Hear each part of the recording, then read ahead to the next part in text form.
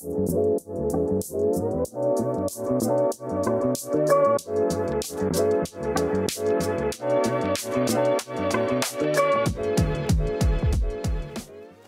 Mountain, a now closed ski resort in California, stands out as one of the most iconic lost ski areas in the United States, boasting a captivating story of its rise and ultimate decline.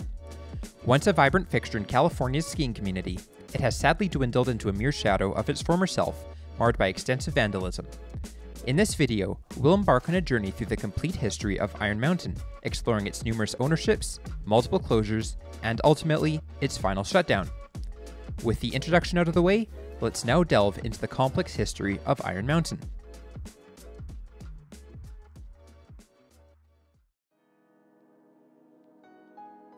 There are essentially 4 different iterations of the ski resort, commonly known now as Iron Mountain, each with different names. The first iteration of the ski area was Silver Basin. In April of 1970, local resident John Allen announced the development of the Silver Basin Ski Resort. Located 46 miles east of Jackson, and with a 7,200-foot vertical drop, Silver Basin was initially constructed with 1 SLI double and 1 Palma lift. As part of the development, a 2-story base lodge, ski shop, dormitories, a dining room, and a ski patrol building were constructed.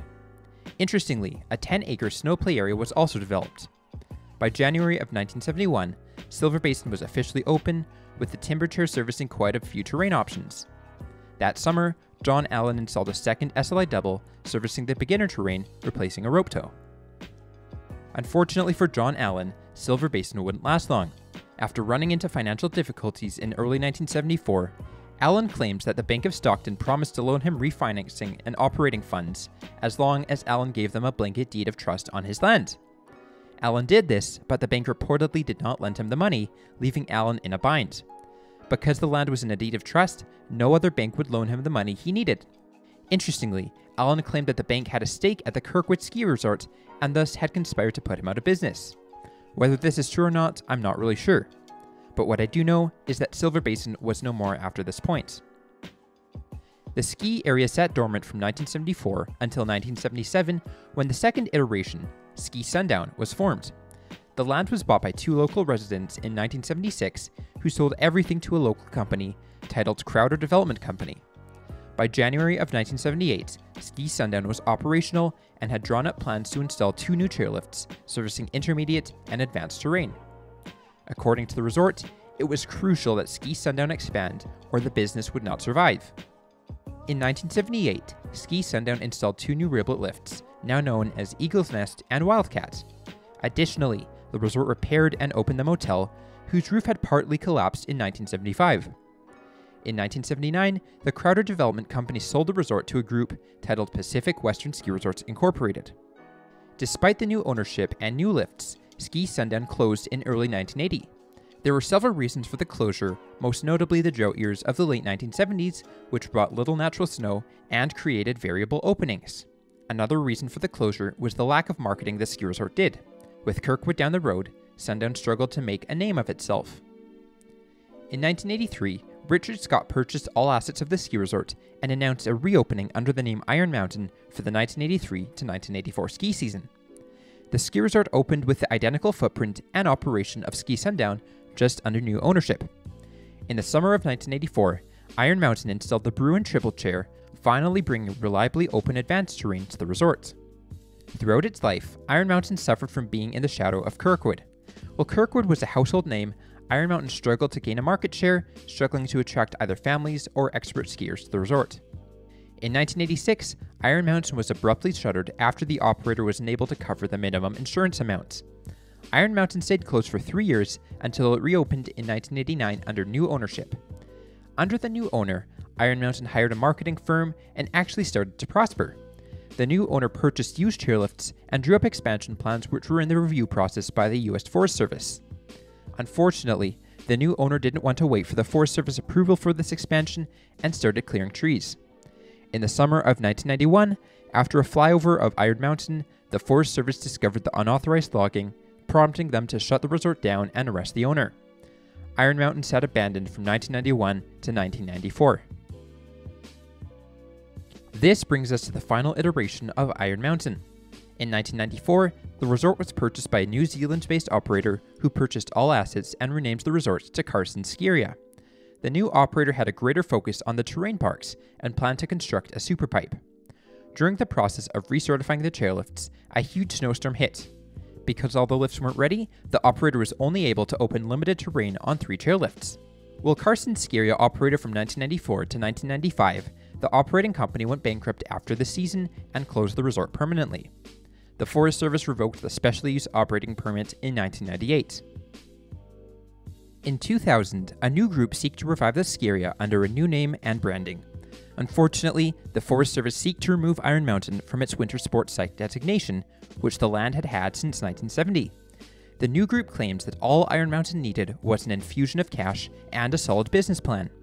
Unfortunately, the Forest Service was just done with Iron Mountain at this point, quoting, "We've been through bankruptcy so many times, we said never again, no more. We don't want to deal with it. We don't have the people, the time, or the money to sink into this bottomless pit that Iron Mountain is." On October 1st, 2000, the Forest Service reaffirmed their decision to delist Iron Mountain from a winter sports site, effectively removing any hope of the ski area operating again. As part of the decision, the Forest Service stated that the operation of the ski area at Iron Mountain will not be economically viable in the long term solely based on the physical characteristics and potential market. This conclusion would remain the same regardless of the quality of the management or financial backing. Since this decision, Iron Mountain has not changed much. Every year, the remaining ski lifts and structures continue to deteriorate further and further.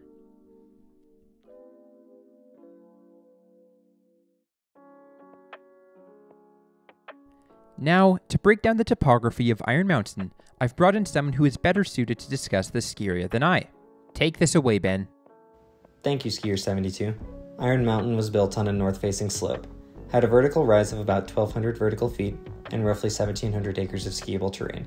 Being an upside-down ski area, most of the runs were located below the lodge, which sat at about 7,000 feet, though the true summit was located above.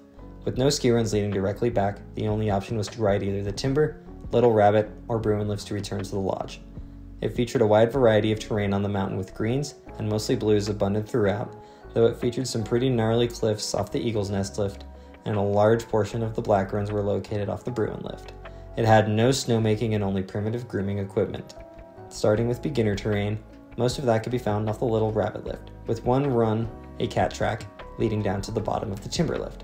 Intermediate terrain is where Iron Mountain thrived, as it made up roughly 2/3 of the resort's skiable footprint, with a fair amount of it being located off the Wildcat lift, and another large portion found off the Timber lift. This area of intermediate terrain was very well thought out, as most of the runs in the area flowed back down to the Timber and Wildcat lifts in a wide open area that is now overgrown with alder. When it came to a few more advanced blues, those were both found leading back to the bottom of the Eagle's Nest lift, one of which started at the top of that same lift, and the other starting at the top of the Wildcat lift and running to the bottom of Eagle's Nest. This was Iron Mountain's longest run at 3.5 miles long, descending the resort's entire vertical. Also, when it came to advanced terrain, Iron Mountain had a strong contingent of black runs, most of which were located off of the Bruin lift, with some short but steep black diamonds, and the gnarliest terrain on the mountain being located underneath the Eagle's Nest in the cliff area. There was also one isolated black run off the Wildcat lift, which featured a rolling fall line that could catch those unfamiliar with the area by surprise. As it came for how the mountain skied, I was only able to experience this from a backcountry standpoint. I skied a lot of the blues off Wildcat and all of them off of Timber. The area they flow into is very nice despite being overgrown with alder, and is very convenient as you start in the same area and end in the same area each time.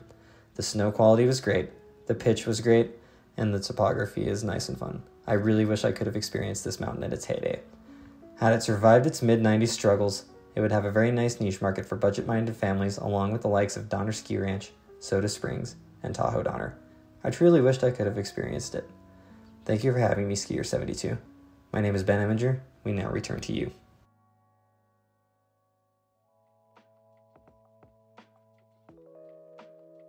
Iron Mountain had a hard run. With multiple owners, closures, bankruptcies, and just general issues, I almost can't fault the Forest Service for growing tired of the ski resorts. I do believe that if the Forest Service had given the mountain one more chance, it could have been around today. Ultimately though, it's one of the most unique lost ski resorts in the United States, and its history is quite complex. Thanks again to Ben Eminger for breaking down the topography of Iron Mountain. Be sure to watch his 4-part series on the resort if you want more, and also subscribe to his channel. Thanks for watching this video. If you enjoyed it, please consider subscribing to this channel. And until next time, this is Skier72.